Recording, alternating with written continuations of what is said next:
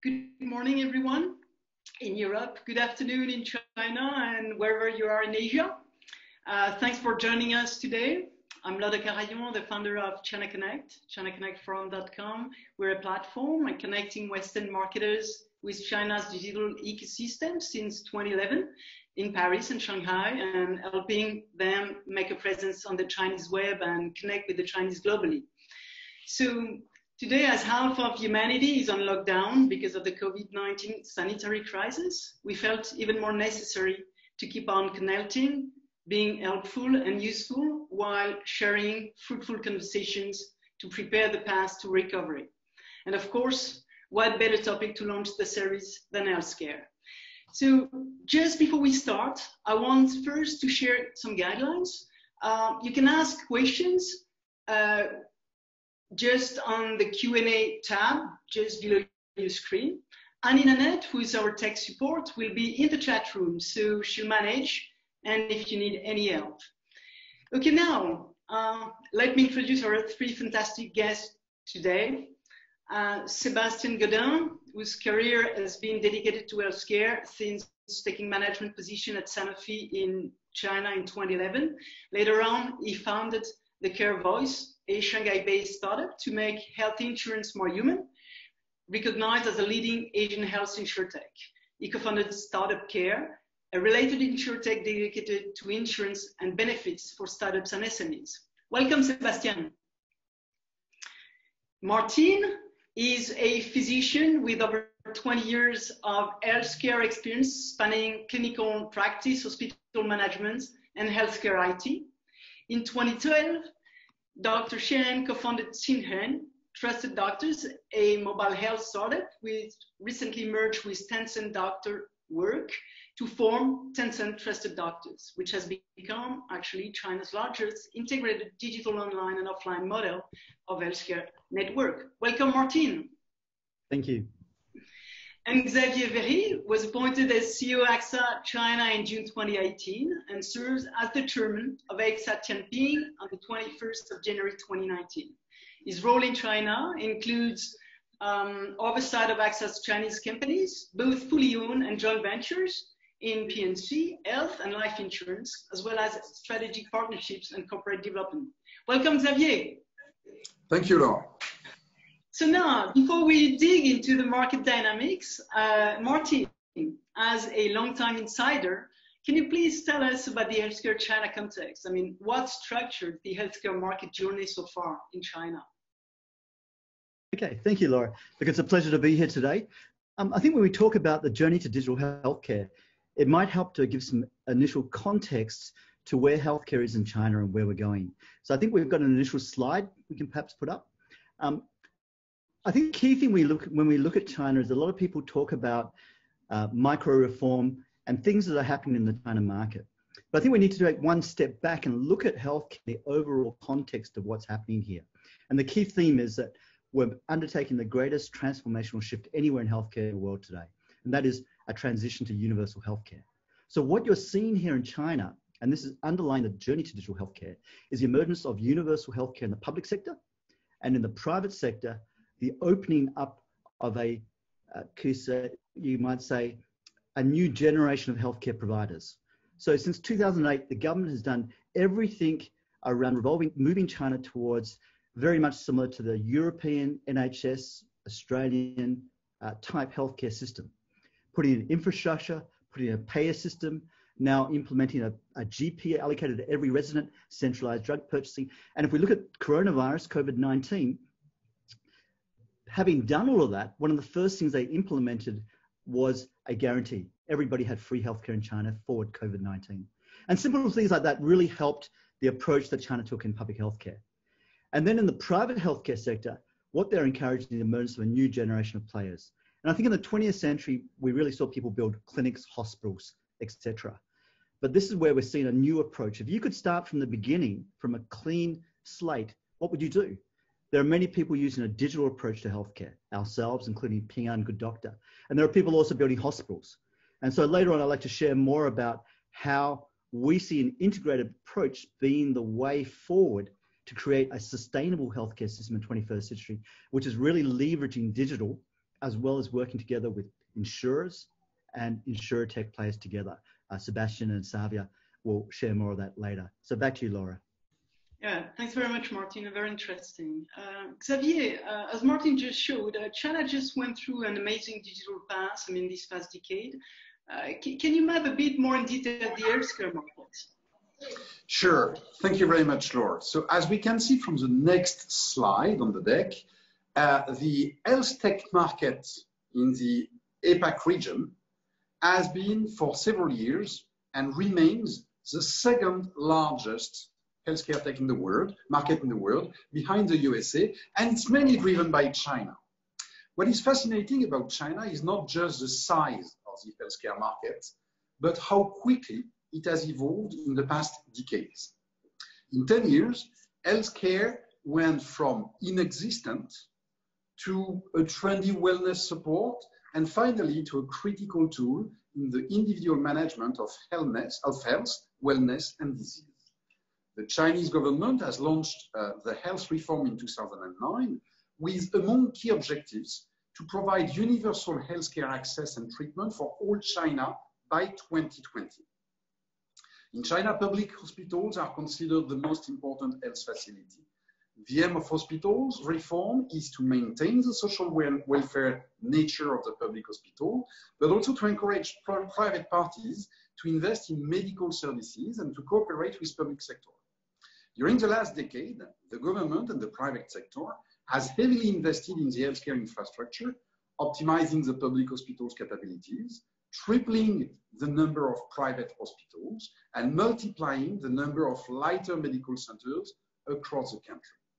If we move to the next slide, we realize that by 2020, there were little health tech to speak of, as we can see here. Health is a prerogative of the public domain. In 2011, Chinese government allows medical practitioners, doctors and nurses, to conduct multi-site practices. This will pave the way towards digital health development. Between 2010 and 2014, the quick rise in adoption and use of mobile internet created a sharp rise in online communities around wellness and later health. And those communities are structured around and as resources of information. The emergence of the IoT, step counters, smart scales, etc., accelerated the adoption of health tech devices by these communities to leverage those technologies as an engagement tool with the community members. So basically, we see both an increased interest in health and wellness and tools being created to monitor, find information, and unite communities. If we move to the next slide, we realize that 2015 is the first pivotal year for health tech. By early 2015, most of the key platforms that are in use today were created. Trusted Doctor, Ping and Good Doctors, and so on. Internet moves from being a source of peer-to-peer information to being a legitimate and integral part of health management. First, of course, with telemedicine providers, such as Ping and Good Doctor or Ali Health. At first, these platforms were only allowed to provide advice, not to prescribe. But then we see the emergence of professionalization of wellness and genomics. For example, the largest genomics data bank, the BGI, Beijing Genomic Institute, began to actively participate in the field of personalized medicine through a global network of collaborators. Then 2018 sees an acceleration with the regulators issuing specific supportive policies to boost the emergence of internet hospitals, e-hospitals, providing end-to-end online medical services from consultation to prescription, specifically for chronic disease management. According to the National Health Commission, there were 158 such e-hospitals as of April 2019. All these innovations led to a plethora of resources for individuals, but they remain fragmented and patient and individually driven. there is no consolidated view of the health of an individual. And the information individuals can have remains highly biased based on individual choices and apps and individual beliefs and interests. That leads us to the next slide, which is 2020 and beyond. Now is the next turning point in the health tech revolution in China. We witness significant efforts to create true healthcare tech ecosystem, connecting the different resources, integrating them to present individuals and their healthcare providers with a complete, holistic picture of their health and wellness. This includes information and prevention, leveraging social media, key platforms, trusted networks of doctors and hospitals apps. But then it includes also pharmacy and medicines, with the e-hospitals I was mentioning, to have access to the pharmacy licenses and be able to prescribe and deliver medicine conveniently. Then it includes patient data, how to basically make sure that China, through the introduction of the electronic health records, allow a better transfer and sharing of the health information. And finally, a one-stop shop for medical consultation. If we move to the next slide.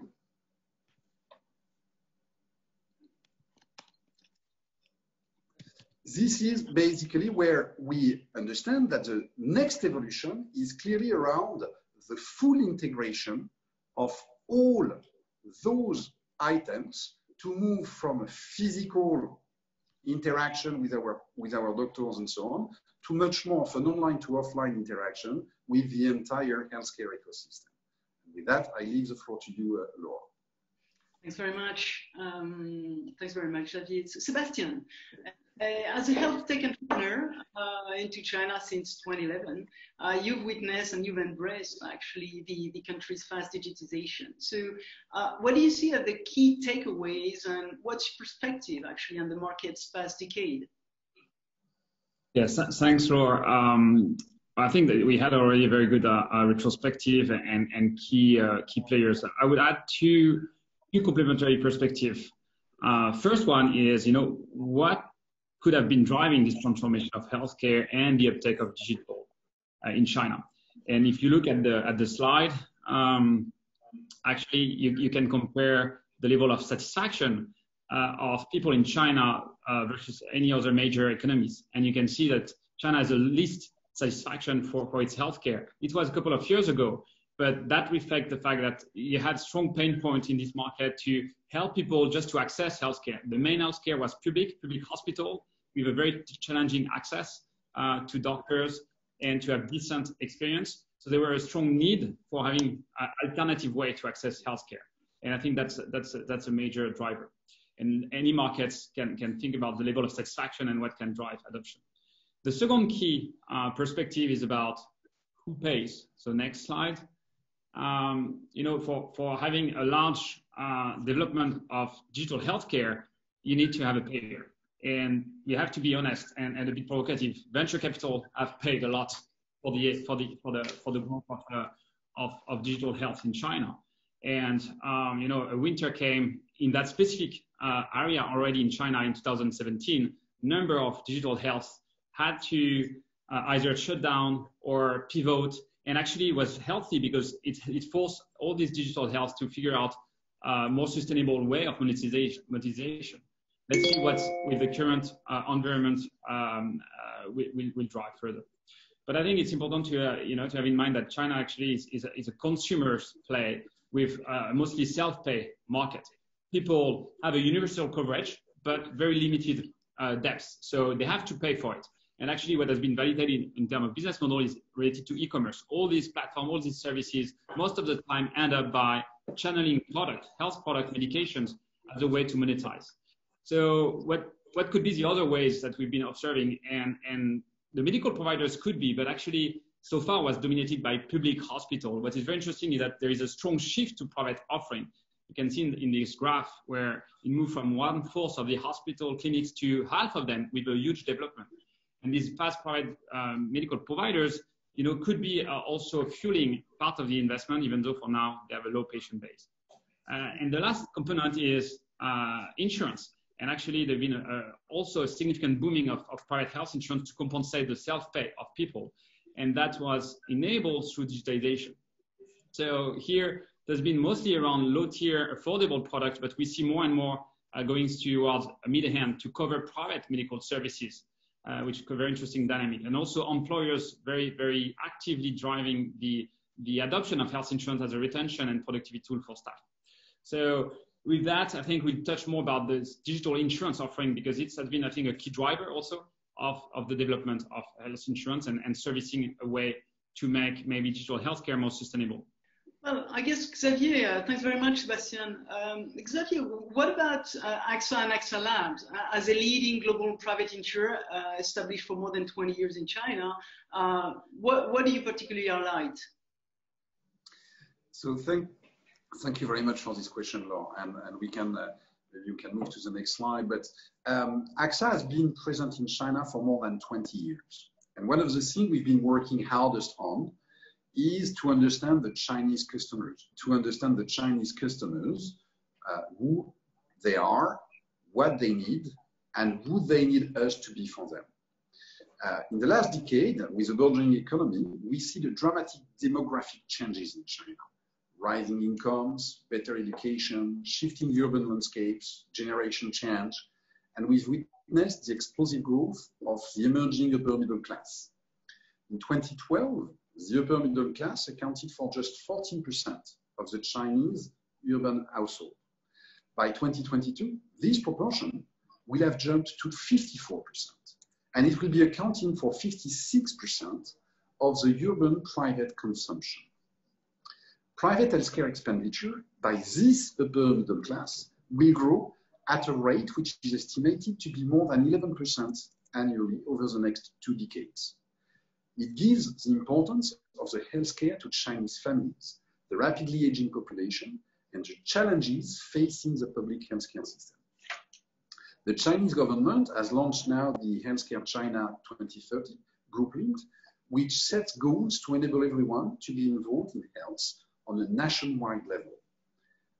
As we are deeply anchored into China, AXA is investing heavily in leveraging our global resources and expertise in health to empower Chinese customers to live a better and healthier life. And this is clearly what we are trying to achieve through integrating all our solutions with the entire ecosystem of the healthcare in China. Thanks very much, Xavier. Well, as we've just seen, I mean, the market seems really on steroids. I mean, that's, and it's a major trend. One of the major trends on the market is the platformization of the internet. So the healthcare industry is obviously a concern as well. Martin, you're a pioneer actually of digital health. Tencent is a leader of the Chinese internet. Can you please tell us what is Tencent Trusted Doctors, which has become actually in a few years China's largest integrated digital online and offline model for healthcare networks? Yeah, thank you, Laure. Yeah, if we could just open up the slides. I think we just heard a lot about the growth that's happening in this market, as well as the transformation to digital, as well as insurance players really coming in and saying, how can we build this market? So this question is, who's going to provide the care? We've got people who need to pay, we've got people who need it, but really on the supply side, we have a problem in China. So I just quickly want to reinforce a concept I introduced earlier. How do you provide healthcare in the 21st century? So let's say traditional healthcare players are all offline. Now we're seeing Ping An, Good Doctor, We Doctor, Haodaifu, ourselves, TTD, in this digital healthcare space. But the problem is digital healthcare, at the end of the day, is care via a mobile phone or PC. I've never seen a phone actually, at the end of the day, perform surgery. So where does healthcare need to go in the future? I think this is where our particular view on digital healthcare is a little bit different. We believe that the integrated approach to healthcare is the way forward with the 21st century. Healthcare can be moved online. Can we move from 100% offline care to maybe 80, 60, 40% care, and online care move to 20, 40, 60, 80% of the care, and create a sustainable healthcare system? So on the next slide, you can really see, as TTD, we're clear positioning as Tencent Strategic Healthcare Service Platform, a one-stop platform for our patients, from healthcare management, prevention, immunization, GP care, through to surgery. We're the leading partner for 450,000 physicians across China, and we really put technology at the core of everything we do. And next slide. So if you look at where we've come from, we were formed actually in 2018, so a very new company through the merger of two companies. And in a very rapid time, we've now become the largest integrated healthcare service provider. So we actually cover online internet healthcare services, e-pharma, 28-minute delivery of drugs, 450,000 specialists online, all the way down to appliance, health kiosk care, GP clinics, specialist clinics, all the way through to surgical centers. We've done everything from millions of consultations online, all the way through to tens of thousands of operations offline.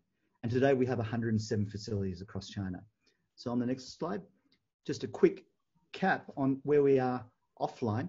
We currently cover 12 cities, 107 sites. We have clinics extending from GP clinics through to ASCs. We have all of the corporate clinics across Tencent, Dow Jones, Mars, a number of corporate clinics, now it's going up to 26. Today, we actually just announced the integration of pediatric services that were actually on Xavier's slide earlier. And we've seen over 3 million patients in our offline clinic. And on the next slide, just getting a bit of a feel for our network.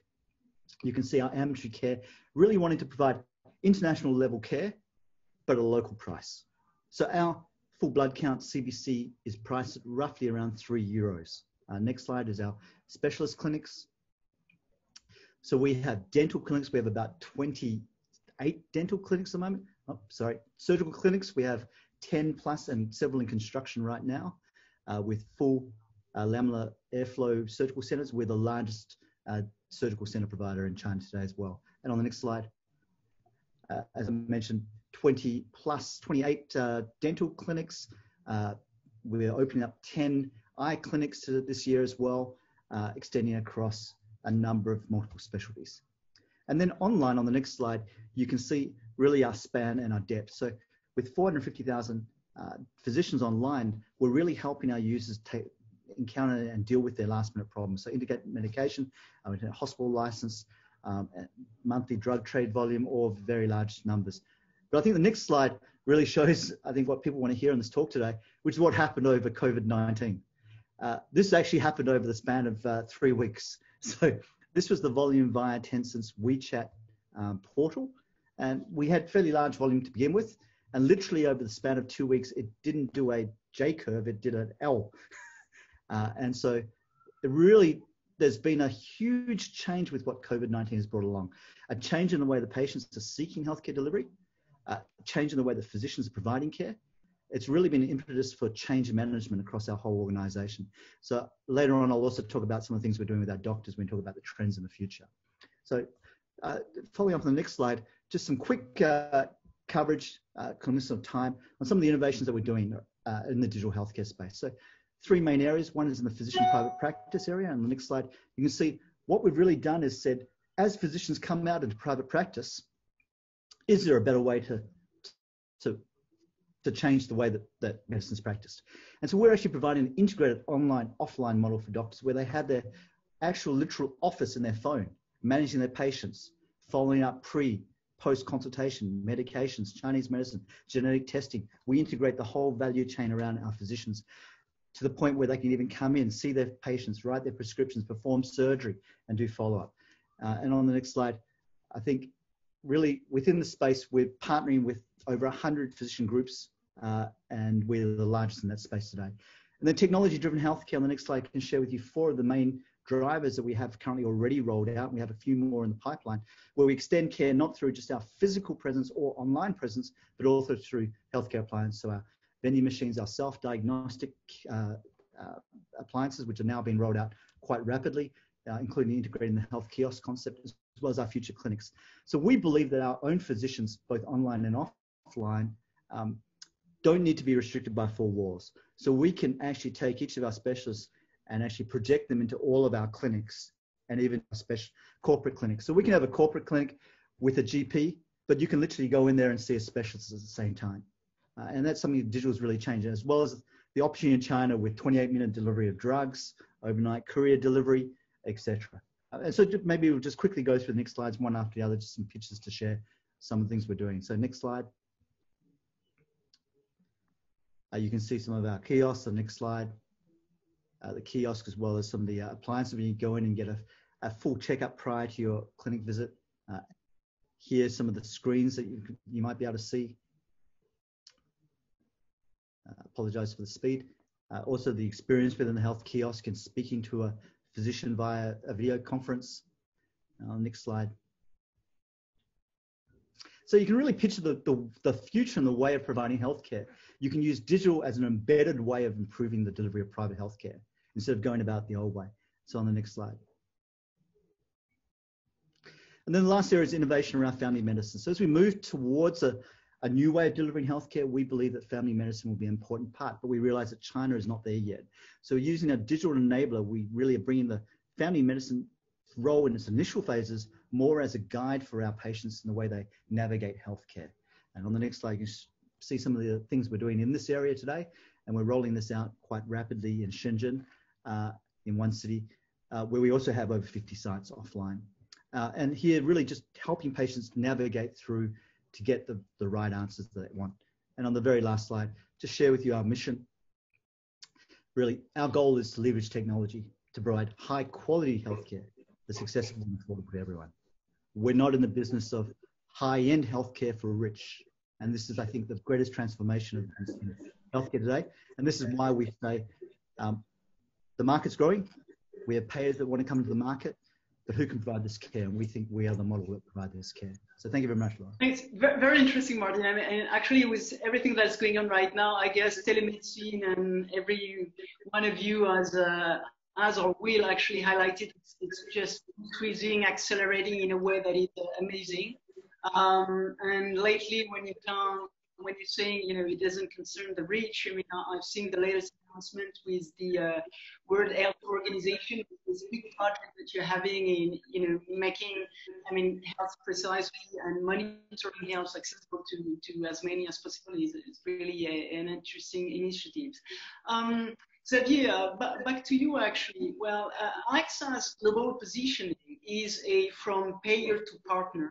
As a holistic health solution provider. How did you at AXA respond actually to this COVID-19 crisis, and what does it mean next?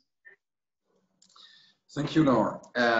So during the COVID-19 crisis, and we've seen it, the public hospital began also to provide online medical consultation to patients. The Chinese government has issued, in fact, health QR code to every Chinese citizen or resident, in order to better prevent the outbreak and control the current epidemic situation. I have no doubt that the Chinese government and the Chinese customers will keep on encouraging the investment in technology in the health sector and the healthcare. Maybe you can put the slide backwards. But basically, the point is, we definitely share Martin's enthusiasm. Maybe next one on the fact that COVID-19 is completely changing the way the customers and the patients are approaching, in fact, healthcare. We've seen it through the big curve that Martin has shown us with the teleconsultation boom during the COVID-19 crisis. At AXA, and by the way, we are partnering with Tencent Trusted Doctor to make sure that we can also offer that sort of services to our customers. But at AXA, we believe that our mission will evolve towards orchestrating curated services, bringing personalized, proactive, and progressive prevention and protection solutions to our customers across the continuum of care. So we aim at launching top innovative health products able to fill the protection and service gap for our target customers. And to do so, we partner with the Chinese leading online health service providers, such as Tencent Trusted Doctor, Shuidi, Wisher, and others. For us, the coronavirus is clearly, it's an epidemic which is a turning point in being fully digital, not only in developing convenient channels for customers, but also to enable along the entire insurance value chain till the back end, including underwriting and claims management. What we are working on is clearly to give access to our customers to our medical concierge topic, where basically we could integrate what Martin was describing as the real integration of the online and the offline services. And I completely share Martin's point on the fact that we need to leverage the technology, we need to leverage the mobile technology and the enablement and the access to information, to solution that this is providing. But still, this mobile phone, as mentioned by Martin, does not perform surgery. So we still need to orchestrate all the elements around prevention, cure, protection, and post-treatment that are necessary for a potential patient. And this orchestration of the curated services is definitely the next element we need to work on. And this is the purpose of our payer-to-partner strategy, which is a worldwide strategy that we started to develop at AXA 3 years ago, but for which we believe, and I am absolutely convinced, that here in China, we are clearly in a market where such deployment will be faster than anywhere else, because it's really a market where we have the combination between a very digital savvy population, the access to very, very modern and unprecedented tools available for the customers, and the willingness from the physical providers to integrate those solutions for the providing a better service to the customers. So I absolutely consider that here in China, we have the size of the population, we have the physical network, but we also have the technological development that will help us to push very strongly a payer-to-partner strategy, meaning repositioning the insurer as a trusted partner for the prevention, the management of the issues, and the post-treatment management for any patient. So this is clearly our positioning at AXA worldwide, but more specifically here in China. Thanks very much, Xavier. Sébastien, how did health insurance players respond to the COVID-19 crisis for you? So yeah, so I think if you can, I want to also echo what Xavier has been talking about and give a broader perspective to multiple insurance players.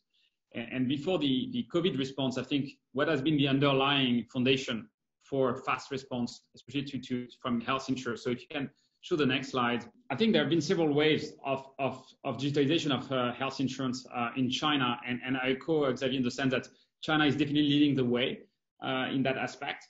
The first wave arrived like already 4 years ago, where every insurer is starting to move mobile full speed, but mostly around claim. And this has been also enabled a lot through WeChat ecosystem to make it very easier for people to access their mobile engagement. But some insurers like Ping An, for instance, were really forcing people to go to native apps because of data constraint and not necessarily sharing within Tencent. Second wave happened within the next 2 years, and it's where we started to talk about like a customer digital healthcare journey. So how to start to support insurance member around well-being, around medical. So for instance, checkup, when you go do your checkup offline before being enrolling, how can you directly digitize the results of your checkup and integrate this into signing up directly for your insurance? No need to, any paperwork, it's directly linked from the checkup center. This is happening. Obviously, step counting, mental health, this is the type of service that are now deployed in single customer journey. And then when you face symptoms, how you help people to figure out which doctor, getting an online consultation, booking, second medical opinion. So definitely Ping An Health has been leading and in one of the early players in that space, but also a player like AXA. We were very happy to start cooperating with AXA 2-3 years ago already in this kind of customer digital healthcare journey. So what's next? What's coming next? I think is really around addressing the gaps in terms of fragmented ecosystem, because you have still all these different services you want to bring to your customers, but they are all different single digital player. And how you connect the dots, how you make sure that at the end, your customer have a unified digital journey, and how also you make it personalized to him. So this comes from data integration, and that will lead also better customer understanding, better risk assessment of the customer. And we start definitely to see this happening with some of players, and ultimately being able to bring more tailored and compelling value proposition tailored to some specific population. So that's, I think, a first foundation on the digitalization of health insurance. The next slide is more around the distribution, which is another big aspect of how you get access to the product. And I think what we've been observing in China is already quite impressive in terms of disruption of the distribution. First, I think there is already a massive activity around online brokers, so to sell insurance, but now to really continue to expand faster, to acquire offline resources. And how it's like they figure out some offline communities, businesses that can be their new monetizations because they can start to give access to medical insurance. It's also very interestingly, the traditional brokers that were offline or even just agent of insurers have been poached or acquired by these online brokers so that they have a broader offline resources. Many times in China, you see online brokers, but actually it's all online players, but it's a lot about offline resources that help you to capture offline the customer. And then you start to have also new players that are creating from scratch new products, and they become alternative to traditional insurer, traditional distribution model. So it could be digital brokers that start to get capability and not only sell, but have the ability to design product and also to operate part of the insurance business, or insurtech players like us who are also getting this ability to design and operate and bring the product to the relevant audience. So that's quite a new trend that happened in the market. And last one on distribution is around reinsurance. In this world, reinsurance usually are the most far from the customers. But in China, they are really leapfrogging to go in the front. As a result of what have been already very well developed in terms of digitization of health insurance, their response to COVID-19 have been quite effective. Actually, we did a survey to 50 insurance professionals at the time of the outbreak, like 2 months ago. And, it was a way to better understand how they would go through the crisis, how they would anticipate the impact on sales. And a few months later, actually, there has been a positive sales impact that came much faster than anticipated. I think initially they were estimating some downside in sales for the first 3 months, but actually it turned out very quickly into strong growth, especially for lower tier product, more affordable, special product for COVID-19, plus a 20% additional growth. The main issue is around sales team that have been working remotely and not being able to engage with customers. As of now, 50% of sales team have resumed, but still the access to customers is challenged. So that was more about how the insurers perceived and the impact on sales, but also they took very quickly some action. Within the first 2-3 weeks after the outbreak, players, digital players, and also enabling traditional insurers have been able to take action, launching very quickly new products, digital insurance products specifically for COVID-19, for individuals and down to medical professionals, with like, for instance, what did AXA in this field, but also very specific digital services that they could embed in their ecosystems with some partners. Symptom checker, online consultation, specialized screening and treatment center directory, as we've been supporting with some of these insurers. In the meantime, still some issues have been expressed by insurers in this period, and especially around tech partnership, the ability to find technology partners that can help for faster product innovation, online product delivery, making all the customer experience fully digitized for sales down to servicing customers. And this is the area where there is further need for enhancement, as well as identify and validate new sales channels, because the salespeople, the offline agent broker are not there. So how do you can still engage and sell online with customers? I wanted to ask each of you, obviously, there's an amazing dynamic. This platformization is obviously very core to the market, but it's very interesting to see the coexistence of businesses, on and offline business, private and public. I'd like to ask, yes, each of you, what do you see as the key drivers, the main drivers of the future of the market? What is going to shape, the healthcare market in the next few years or the decade to come? Martin, maybe. Okay. If we could just put up one quick slide. I think there are 3 things that are going to drive the trends in healthcare. So universal healthcare, new models of healthcare delivery, and private insurance. So universal healthcare, we've already spoken. Private insurance, Xavier will speak to you better than I can. I think new models of healthcare delivery are the real driver. And you see some of the illustrations that we have there. We're really moving out on a new fast pass concept in our clinical delivery model, including online consultation, come into the clinic for less than 2 minutes to get your blood taken, online medications, reporting, follow-up online models of healthcare delivery also change the way we practice medicine. So during this period, a number of things have come out, like CRP testing from home. This is for some of our European colleagues. These are coronavirus test strips. So just a pinprick and you can test yourself, but this is antibody IgG, IgM testing. So it's not PCR. But a whole new generation of things that are coming out where we can enable better delivery of digital healthcare. I think that's one of the key trends we're seeing now. Back to you. Thank you very much. What about you, Xavier? So thank you, Laura. I would like to mention perhaps four trends. The first one is clearly artificial intelligence will continue to be the driving force behind the innovation towards personalized health and medical solutions. That's clear. The second part is lifestyle management is gaining further traction to encourage people and to help people stay healthy. And this is clear. It's strong here in China, in the Asian world. It's going to come to the Western world as well, much more strongly than what we expect, I think. The third element is really about mental health, rising need in mental health care and the large treatment gap. This is specifically true, I think, in Asia, in China. And we've seen through the COVID-19 that this is putting also a lot of stress and a lot of pressure on the people, and having mental health care or mental support is something that needs to be deployed further in our countries. And the fourth one is what I would call home sweet home as the new hospital for chronic, critical, and elderly care management.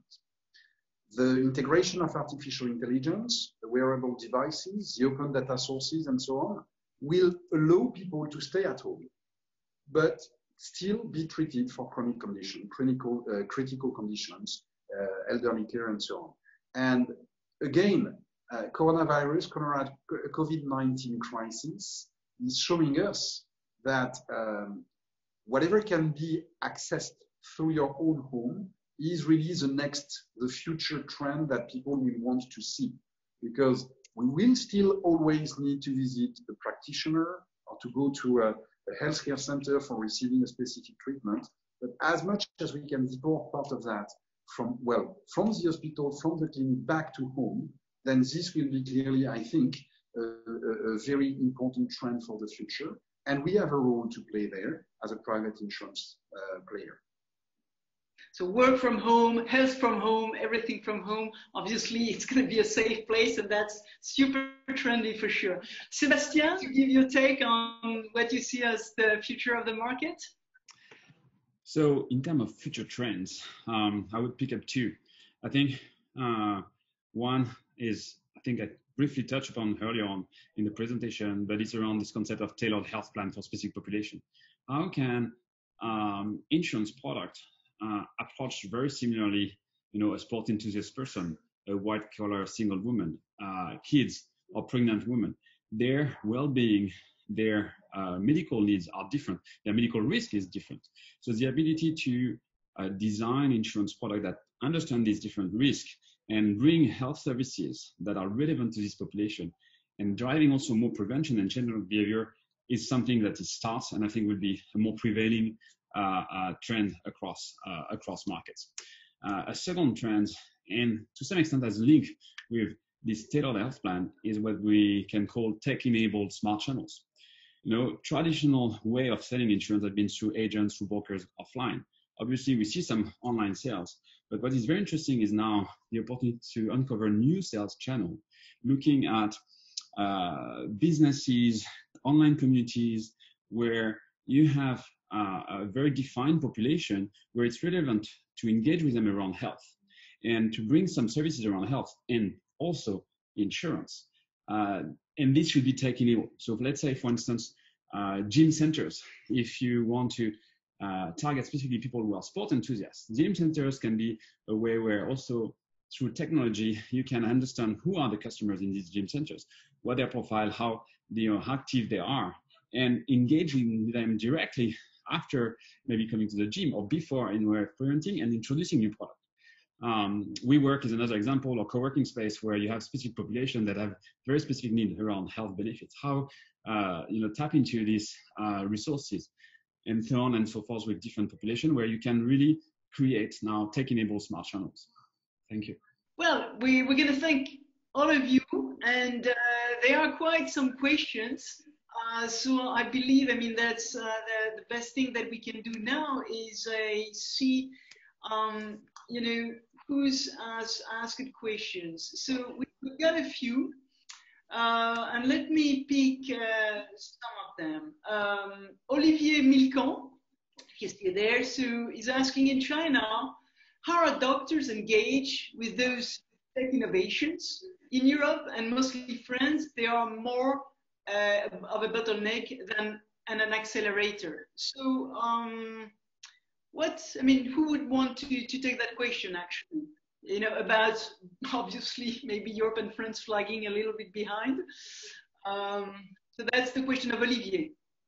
Okay, well, maybe as a doctor as well as managing clinics, I'll answer that question. So I think in China, we have the same problem as in Europe. Doctors are doctors and adopt technology quite slowly. So what we saw previously was we saw a trend where we had doctors that were just employed to do online work. And that's the Ping'an doctor model. And we had also an office of doctors like this as well as offline doctors who traditionally don't use technology that much. But what we've discovered over the last month is that people have embraced the future. I no longer need to have to push our doctors online.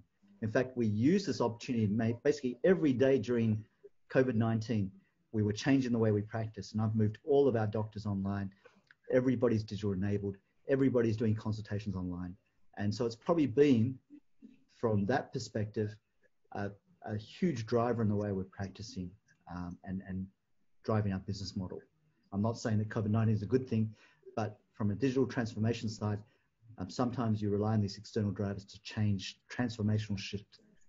Mm-hmm. Yeah, more to the point, if you don't use a digital platform, then you probably don't have a job tomorrow because there is no work offline. It's going to be pretty much the trend everywhere else. There's a question from Philip Onstein, asking is temperature measure in public spaces a must in China yet? Well, obviously it's accelerated with the COVID crisis, but is it yet something a must? I guess maybe Martin, you could ask as well, unless Xavier, I guess you both have the answer. Yes, I mean, China started this at the very start, probably before everybody else. You measure your temperature everywhere, the bottom of your building, the front of your building, anytime you walk in and out of anywhere. And let me just see if I can show people a screenshot. Again, every country has its own system. But recently, China's now moved to a integrated technology approach to how we do screening. So this is a barcode that everybody has. You can see I'm green. So now in China, I can actually travel on a plane and fly and move around without being quarantined. Now, the other interpretation of this is there is some invasion of privacy. So they're using big data, AI, to track where you've been, every single location you've been, and to be able to do a risk analysis. But way back in January when this started, basically within a week, we were all able to search our own flight, train, public spaces, and you could see if on that day there were any other COVID-19 patients in the same location. So contact tracing was fully digitalized. So people, I guess it's an approach to look at the greater good. Again, I know this is a European audience, so different systems, different approaches. Well, yeah, but it's true. Thanks very much for your answer, Martin. I think, well, that's also becoming of a topic, an issue everywhere, this contact tracing. And I think it was great. We could just search for a flight number on a certain day and see whether there was another patient who had COVID-19. I think that's a good thing. That way you can self-isolate yourself and we can stop the spread. There's a question from Jean-François. Concern being dealt with, if at all? I mean, that's obviously kind of a question that, you know, in between Europe and the trend that is happening in China, and that is actually coming to us as well because it's being allowed. So that's one of the concerns. And how are body sensors coming into play for preventing diagnostic health? Sorry. How are body sensors coming into play for preventing or diagnostic health? Does anyone want to answer this question? Maybe I'll leave it to my two colleagues or...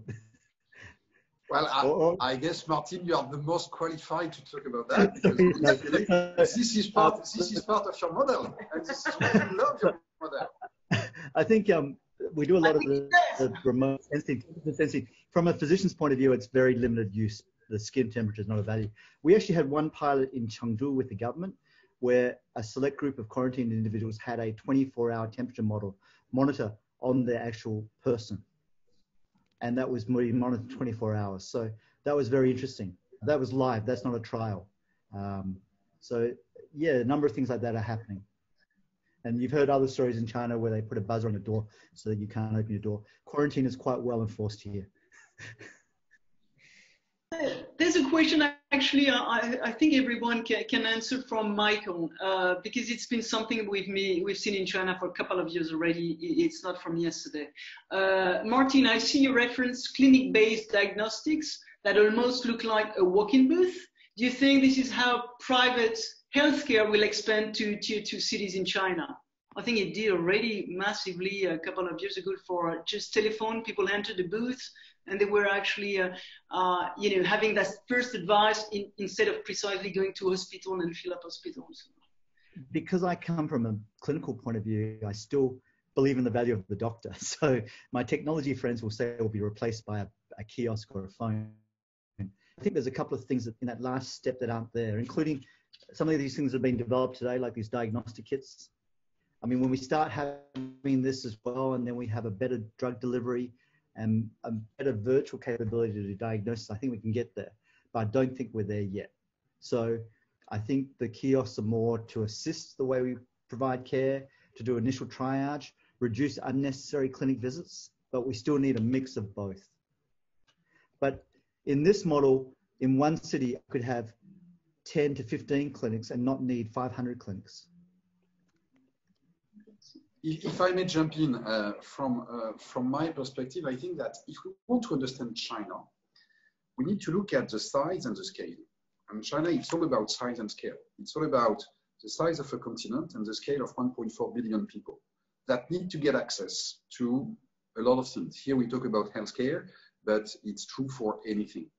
And the key strategy and the key element is really how do we make sure to provide everybody in this country, wherever they are, with access to whatever is required. And here we are talking again about healthcare. But the consequence is that the problematics, the issues that have to be addressed are directly the consequence of the scale and the size. The ability to reach each and every place in this country, the ability to reach each and every person, whether they are literate or not, whether they are rich or poor, whether they're in the middle class or not. And in that front, digital enablement, but also kiosk and all what is about allowing, in fact, a proximity, allowing development at an affordable cost of a service of proximity will be put forward and will be a success in this country. Because again, if we really want to understand what happens in China, we always have to bear in mind the scale and the size and the necessity to provide the same access for everybody wherever they are. And I think that this is driving the digital development all across all value chains. And this will be a big push and a big necessity to keep on developing digital healthcare, including kiosk. Thanks very much, Xavier. I think, well, actually, it answers one of the last questions we have, and we'll pick another one for Sébastien, but there's a question from Stan Vendier. Prevention was mentioned in some speeches. We know that prevention is more difficult to get people to pay for. Do you think behaviors, patients, attitudes will change thanks to digital tools, apps, and devices? Obviously, I mean, the pace of adoption in China is there. As long as you've got service and you bring conveniency, there's quick adoption. So I guess that would be your answer, Xavier, as well. Well, on the prevention, it's a very good question, because it's true that it's difficult to monetize prevention. This is specifically true, in fact, in the West, in the Western world. In the Eastern world, it's perhaps a little bit different in terms of cultural perspective. That being said, what we see in China is that the people are getting connected through communities of interest, communities of needs. and so on and so forth. And they are ready to contribute with each other, and they are willing to receive information, receive devices, receive advices, receive whatever it is, and they are still ready to accept, in fact, to pay a little bit out of that, provided the solution that they receive brings an added value to the people. So for me, the prevention needs to be part of the overall equation. It cannot be a prevention, and it cannot be about how do we monetize only prevention. It's about how do we make sure that prevention is an integral part of the overall experience that we are providing to the customers, and how do we make sure that this prevention is meaningful individually for the people.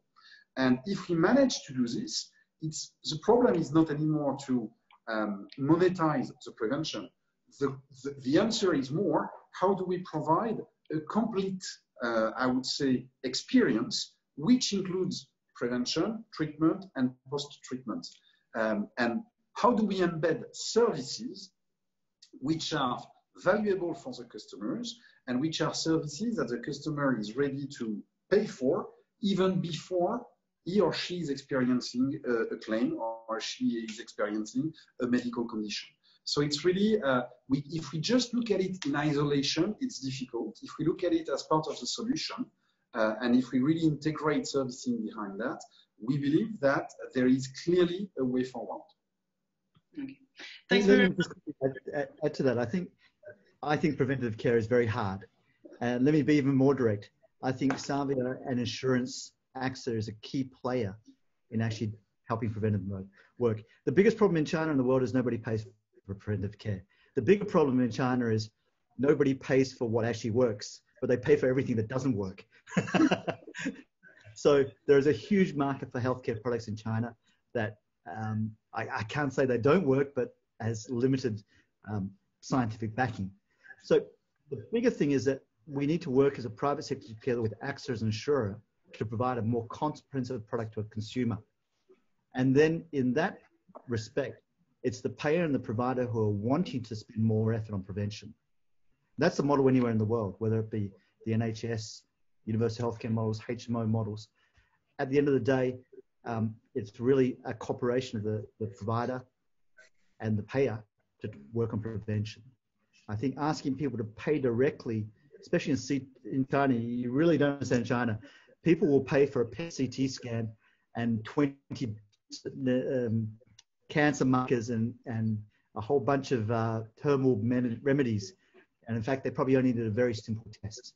And they might not even do a pap smear. So all the things they're meant to do, they don't necessarily do, but all the things they don't need to do are all done. Okay, thank you, Martin. Well, I just wanted again to give the floor to Sébastien, but I feel like we've lost it. Sébastien, if you're still there, can you tell us? Because I think there were two issues that you were very keen on raising, which were regarding regulation constraints. And when you were a foreign entrepreneur in China, there were kind of attitudes and preconceived ideas that were remaining, and we wanted to hear you about that. But if you're not there, since we're almost an hour in, well, I just want to thank everybody, Martin, Xavier, Sébastien, and Nina. Thanks very much for your contribution, for your time today. Thanks to all of you who have followed us since this morning. Just to tell you that the replay will be available. We had a question about it, also downloading the deck of this presentation. It will be available, so you will receive it via email. And I will just, switch to tell you that we have a new rendezvous next Wednesday, same time, same day, same time, I would say. And it's going to be a panel session on, obviously, APAC's retail renovation. So we'll go beyond China with heads of amazing retailers like Intersports and Sunto, which is part of the Finnish brand, Finnish group Sports, and now belonging to Anta. So we'll have really a picture about the impact of this COVID on, on and offline activities. So it should be really a not to be missed rendezvous next week. So do not hesitate to share that with your network and register. In the meantime, take care, all of you. We're not at the end of this journey. We don't know how long. Well, in China, you've been through this for at least 3 months, and it's slowly going back to normal. So we need to be patient. Take care. Stay home if you can, or back to work actually in Asia or in China. And see you next week. Thanks very much.